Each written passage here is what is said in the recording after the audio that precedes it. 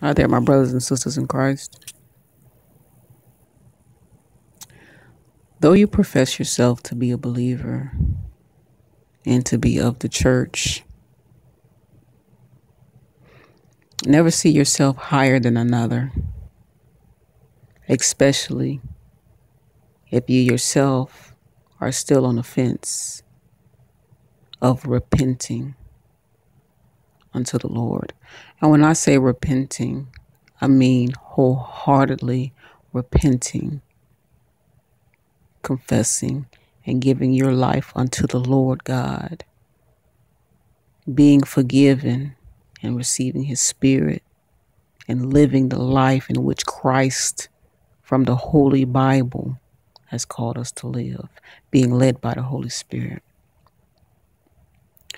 I've realized in a lot of conversations, and I myself in sin would do these things, having been blind to the fact of the Word of God, which speaks powerful, especially in Luke, where his disciples were speaking to him about the Galileans, in which they stated that the Galileans, whose blood Pilate had mingled with their sacrifices, in which they seen this, the disciples seen this to be somewhat of an abomination. So Jesus said, answering, see, Jesus gave them a different answer.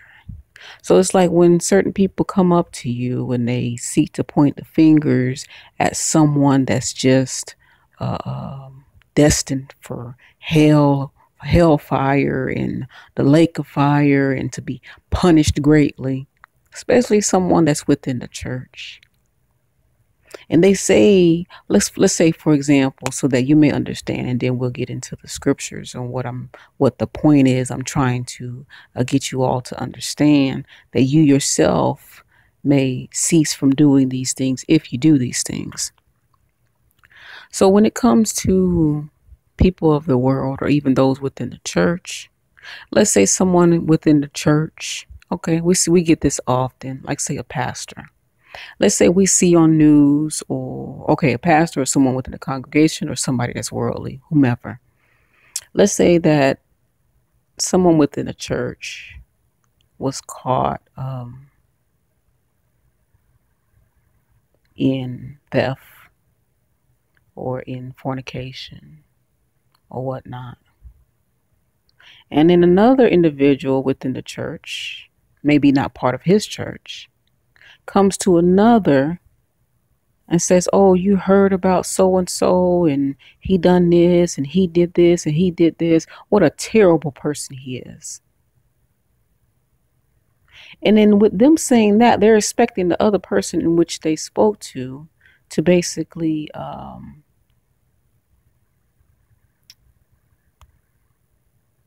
not only affirm what they just said, but add, I would say, shade to it, add negativity to it. But then I read in scriptures where one of the disciples was speaking unto the Lord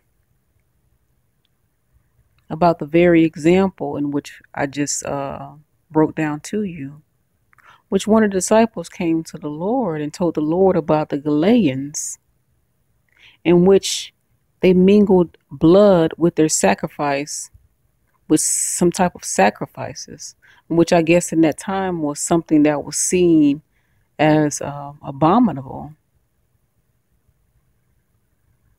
And then the Lord said to them, suppose that these Galileans were sinners above all Galileans, because they suffered such things. So I'm not sure what type of crime that the Galileans had committed, but the disciples had said unto the Lord that Pilate mingled the blood of the Galileans with their sacrifices. And Jesus says, suppose that these Galileans were sinners above all sinners because they suffered such things. Jesus says, let me tell you this. No, they're not sinners above all sinners. And then he says, except you repent, you shall also likewise perish. So when the disciples were speaking to Jesus, Jesus just flipped the script on them. Jesus basically, with full wisdom, tells people what the true matter of the truth in anything they ask him. In that time, when they begin to see his wisdom and understand that he is truly a man of great servitude, people almost fear to ask him questions, not expecting the answer in which he would give them. So when one would hear on news or hear by word of mouth that a particular person walks into a building and just starts shooting everyone and they died, or if a man goes on a manhunt and just start raping women and is killed, then you speak and then you get others who says, oh, he's just destined for hell and I hope he burns in hell. And but then the Lord flips the script. The Lord says, do you think that they are sinners above all sinners? He said, no. He said, except you who say these things, except you repent, you too will perish. So it's like, no matter the volume of your sins, without repentance, you too will perish.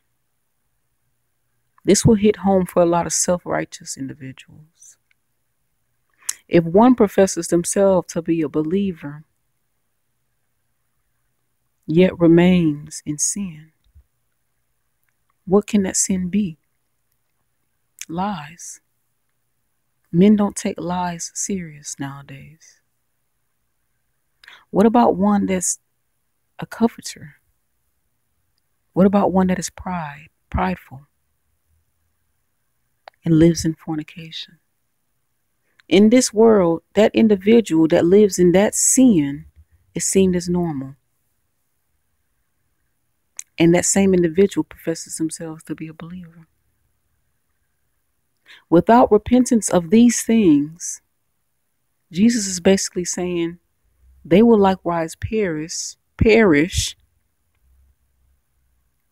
basically being destined to hellfire, being destined to hell, being destined to the lake of fire, just as one who commits the most ruthless crimes. They will be in the same footsteps as one who enters a building and just starts shooting up everybody. They will be in the same position of one who goes around on a spree raping women and killing them.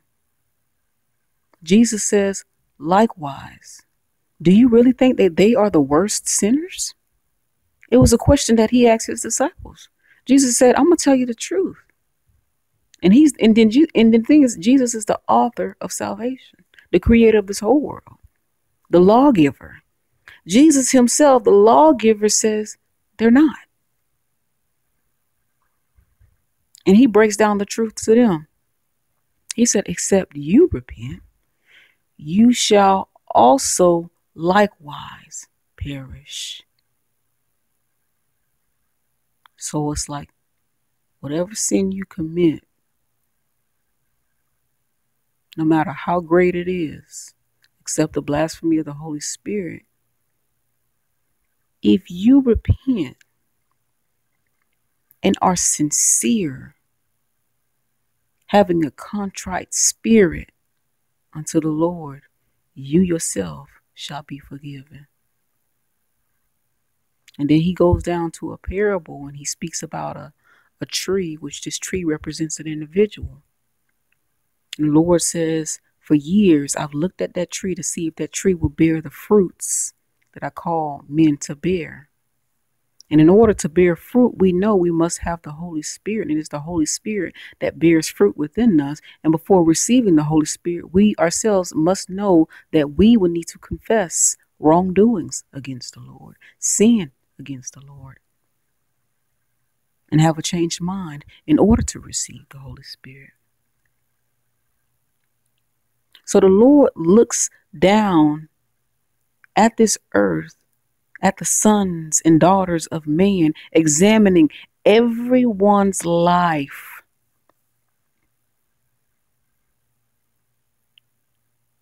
And says, unless you likewise repent, unless you likewise repent. He says it to everyone. He don't care how great your sin is. Unless you likewise repent, you shall perish. So while people on earth are pointing fingers at mass killings and women who have had 10 abortions and doctors who go about killing women in during surgeries and these mass killings and whatnot, look at your own self. Look at your own life. Do you claim to be self-righteous? Have you even repented wholeheartedly? Receiving the Holy Spirit.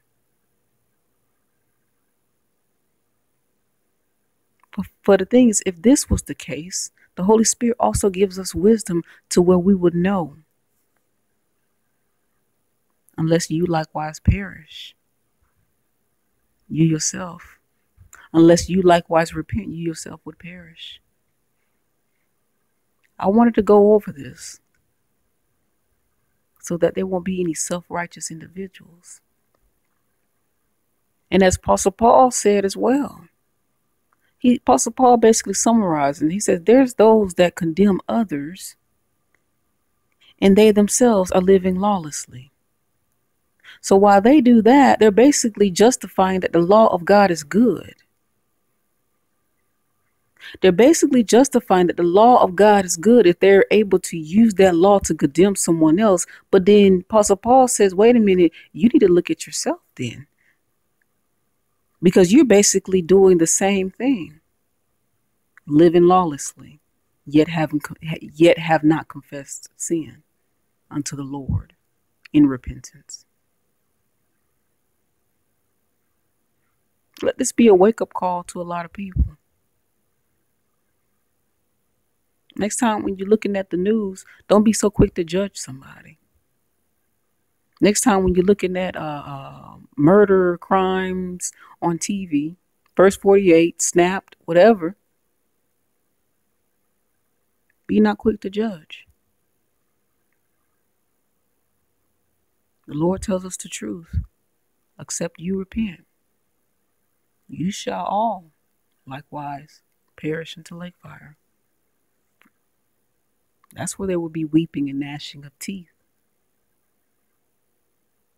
Because men were self-righteous, thinking that they were better than this mass shooter, yet they themselves lived in vanity and in covetousness and in greed and in fornication. Take care.